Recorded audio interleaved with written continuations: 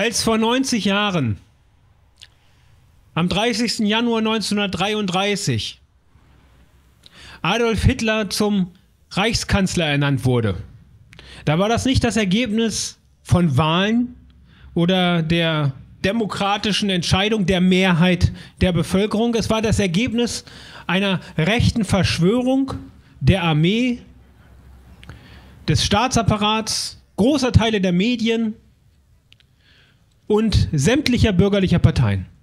Die herrschende Klasse hat Hitler an die Macht gebracht und hat die Faschisten an die Macht gebracht, ganz bewusst, um die Arbeiterbewegung zu zerschlagen und damit den Boden zu bereiten, nach den Schrecken des Ersten Weltkriegs, die Arbeiter in einen Zweiten Weltkrieg zu zwingen. Und in diesem Zuge die größten Verbrechen zu begehen, die die Menschheit bisher gesehen hat. Einschließlich der industriellen Vernichtung von 6 Millionen Juden, inklusive des brutalen Ostfeldzugs, dem 27 Millionen Sowjetbürger zum Opfer fielen. Und jetzt begeht die deutsche Bundesregierung diesen Jahrestag, indem sie wieder Panzer gegen Russland rollen lässt.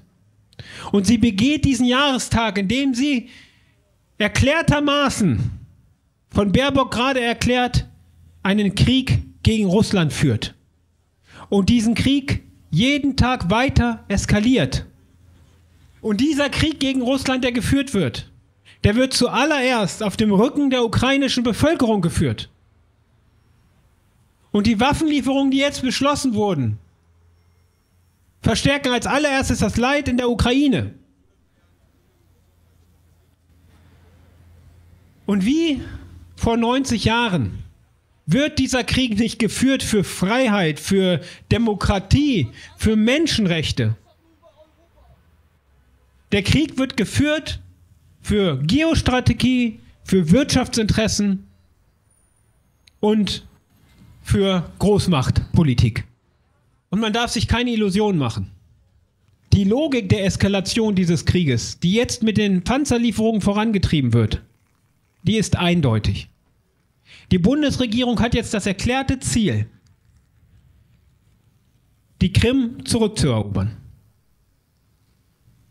Aber die Krim zurückzuerobern heißt, Russland militärisch zu besiegen. Und das wird nur gehen mit NATO-Soldaten und mit einer wirklichen Mobilisierung in ganz Europa.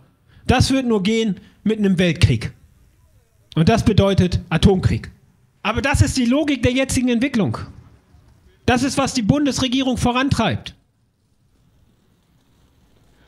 Und deswegen ist die einzige Möglichkeit, diesen Wahnsinn zu beenden, eine Bewegung gegen diese Regierung. Eine unabhängige Bewegung von unten gegen den Krieg und seine Wurzeln, den Kapitalismus. Eine solche Bewegung muss sich natürlich auch gegen das Putin-Regime richten.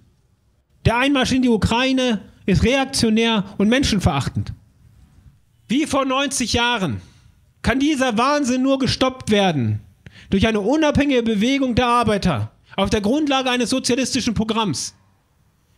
Kann nur gestoppt werden durch eine unabhängige internationale Bewegung gegen Krieg und gegen seine Wurzel, den Kapitalismus. Und deswegen rufen wir euch alle auf.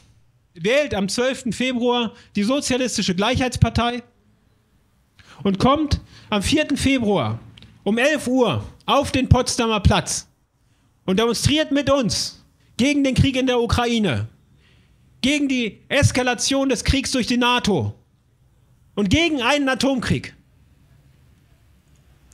Kommt am 4. Februar auf den Potsdamer Platz, wählt am 12. Februar Sozialistische Gleichheitspartei und macht die Berlin-Wahl zu dem Auftakt einer Rebellion gegen diese Kriegspolitik.